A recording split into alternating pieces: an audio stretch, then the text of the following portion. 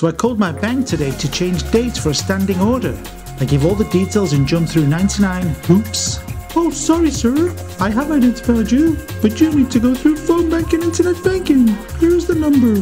So I then call that number. Oh, sorry sir, you need offshore banking for that. So I call offshore banking and speak to a guy explaining I need telephone and internet banking. I tell him I've already done this online and still awaiting a letter. Oh, just ignore it and do it again.